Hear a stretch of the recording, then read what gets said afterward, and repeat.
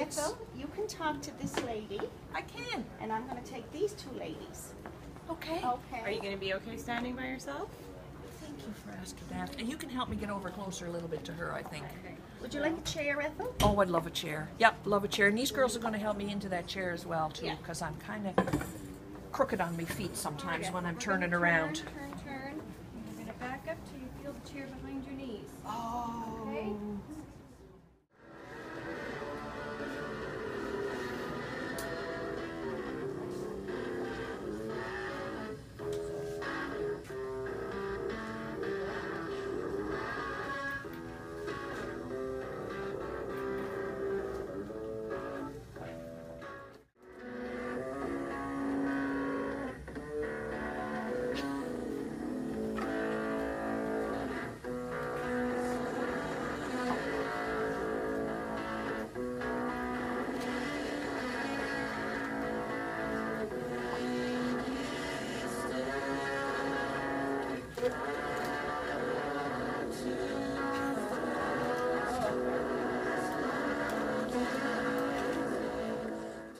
Okay, so you just completed the virtual dementia experience.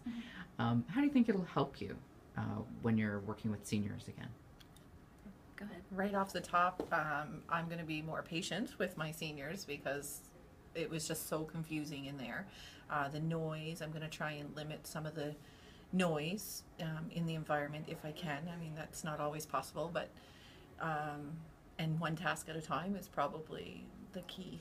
Yeah. one task. I think the most important thing will be adjusting your care for one task at a time, not overwhelming them with too many things to think about. Just completing one task at a time is the most important. And maybe going slower. Yeah. Because I know I whip through care because we have a lot of people to look after, and the sad reality is we do have a lot of people in a short amount of time, so maybe we'll have to slow down with a few people. Yep. Could you just both describe some of the things that, how you were, I forget what you called it. Garbed up. Yeah. Like just describe what you were wearing, because it is a little hard to see, and so what that experience was like. Well, they put headphones on our ears because of the sensory deficit with the hearing loss. We had goggles to inhibit our eyesight. We had gloves that had popcorn in the tips of them, and some fingers were taped to inhibit our dexterity.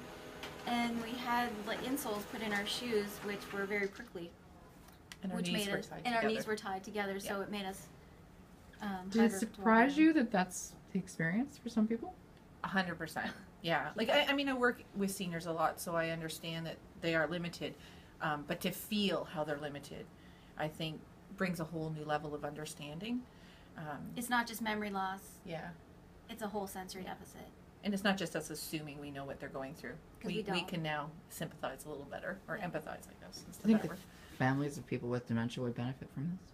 Oh, most definitely. Yes. Because they need to be more patient, because they're going to be the ones dealing with them every day when they're living at home or by themselves and going in and caring for them, for sure. It might help limit caregiver burnout, elder abuse, because if you can totally understand, or even, I guess we can't totally, this is only an experience, and everybody's experience is personal, but if you can have an understanding of what they may be going through, I think that can make a lot of people more patient and prevent the elder abuse that we see happening.